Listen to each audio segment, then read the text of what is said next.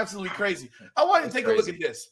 Did you see this ridiculous ESPN story where they rated the top 10 rookie seasons in WNBA history?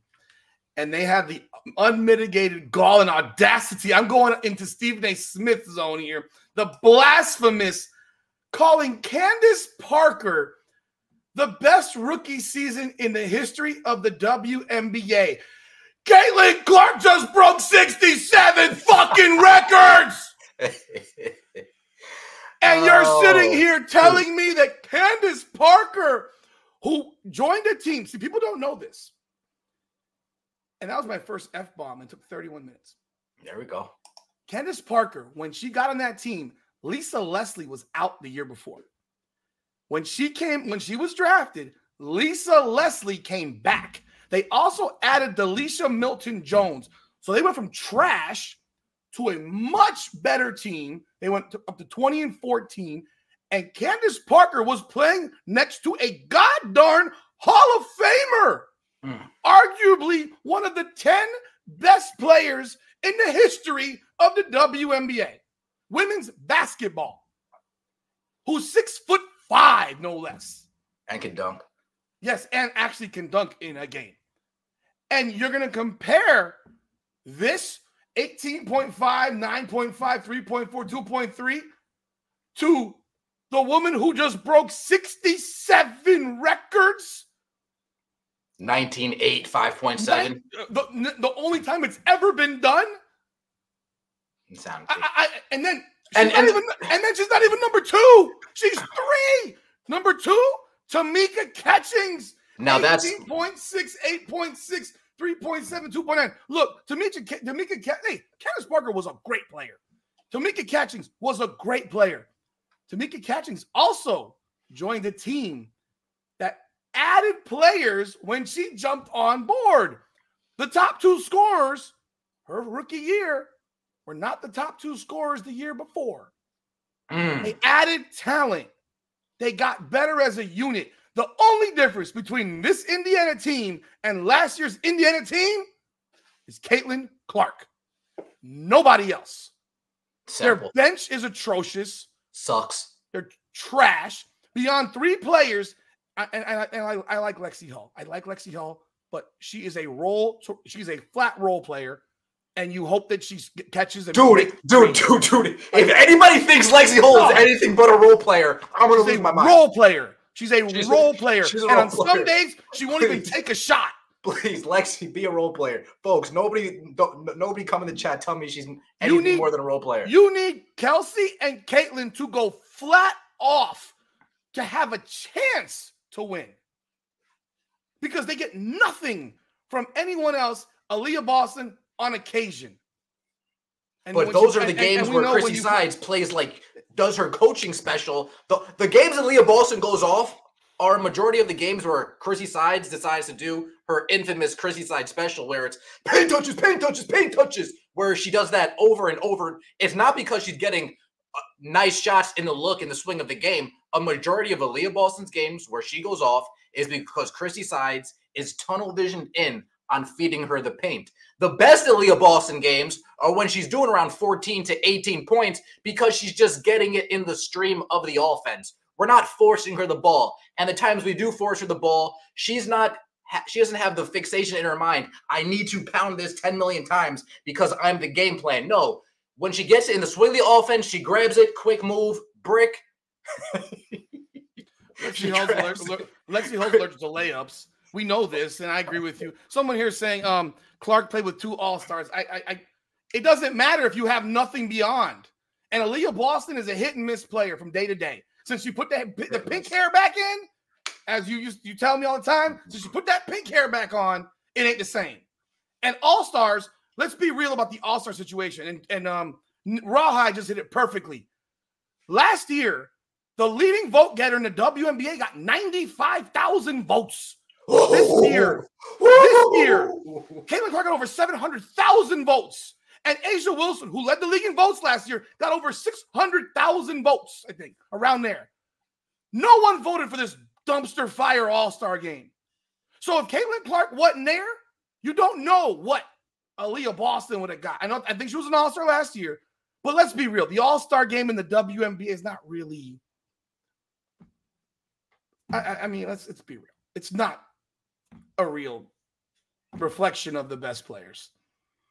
And she'd be an All-Star game whether it was an Olympic year or not. Yeah. Yeah, Aaliyah Boston came in second in voting because of Caitlin Clark. Like, what are we talking about here? And again, you need more than 3 players to win. I love Lexi Hall. You need players like her, dogs, people that will dive on the ground, people that will scrap. You need them. But that is a role player. That is not something that I can rely on for 12 points a game. Alyssa Smith's trash, Sister Noble. She's garbage. She's basura. She's a sack of potatoes. She sucks. She has soft hands. She can't make a layup. She can't grab a rebound. She can't shoot a mid-range. She can't do anything good. All she can do is bend over and pick up DJ Carrington off the floor. Has she left Connecticut? Has she left Connecticut since then? Stop it right now. Has she left DJ Carrington? Alyssa Smith. You're gonna make me talk about Alyssa Smith right now. The biggest bum on the Indiana Fever, the softest player on the Indiana Fever, the weakest-minded player on the Indiana Fever. You're going to make me talk about Alyssa Smith? Are you out your damn mind? Do you watch the games? You clearly don't watch the games. You maybe just see skin color and say, oh, my God, she's so good. No, watch the games. Open up your eyes. Maybe do us a favor. Open up that third eye and watch from a different lens, and you'll see she's absolutely garbage. She's trash. She checks out. She mentally checks out. She physically checks out.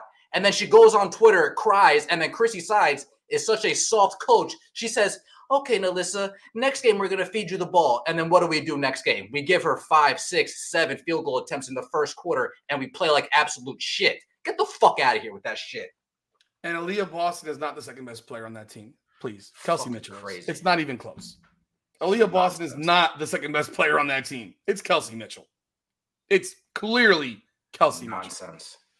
It's clearly Kelsey Mitchell. Alyssa Smith. Alyssa Smith is terrible. I'll pack Alyssa Smith's bags for her. Are you nuts? I'll pack her bags for her. Oh.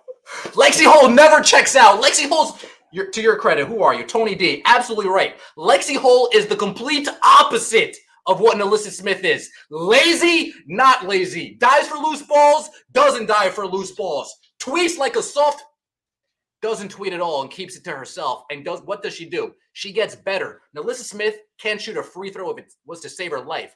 Lexi Hall goes from missing tons of layups. What do we see after the Olympic break? Yeah, she missed some here or there, but she wasn't the same Lexi Hall breaking every damn layup like she was before the Olympic break. What was an Alyssa Smith before the Olympic break? And what was she after the Olympic break? The same sack of potatoes. Cut it out. How can you think that Aaliyah Boston, have me another one here, Toro Ikpi. How can you think Aaliyah Boston is the second best player on that team over Kelsey Mitchell? You can't possibly. There were games where Kelsey Mitchell might have been better than Caitlin Clark on certain days. There were days like that she may have played better than Caitlin Clark. There wasn't a day that Aaliyah Boston ever played better than Caitlin Clark. There was never a game where we said, thank God Aaliyah played how good she played, or else we would have lost. We never had that thought. Ever. Never. Boston is a 3. She's a third option. She's a good player. Her defense. What do I think about the Golden State Valkyrie? I hope they take Alyssa Smith and make her the number 1 option, and they'll win 0 games. And then you'll see really how bad she truly is. I love Lexi Hall, but I'm just telling you the truth. While I'm watching Tiffany Hayes for the Aces go put up double digits off the bench. You need people to produce off your bench. You need a competent coach. Now, Becky Hammond, she went from competent to saying some really dumb stuff the other day after they lost, where it's like, oh, well, people are pissed. No, we'll get there, Georgia. We'll get the free. Bro, they're pissed? Yeah, they want to beat you. You might as well just hang it up because you just told your teammate it's over because people are pissed and, Dude, she said they're celebrities. Cut it out. Celebrities to whom? What? Kelsey Plum is the biggest celebrity because she could throw a fucking T-shirt further than everybody in the WNBA. What are you talking about, celebrity? No. Just because Kelsey Plum is a celebrity because she's white. Oh, that's right. That's right. That's right. Just because you guys are forcing shitty CarMax commercials down my throat that every time I see them, I want to change the damn channel. Just because you guys are forcing it down my throat doesn't mean you're a celebrity. There are tons of celebrities that are. I want to hit one more thing for y'all before this on this list. You know who made this list at number 10? Angel Reese. Angel Reese said they've had the 10th best rookie season in history.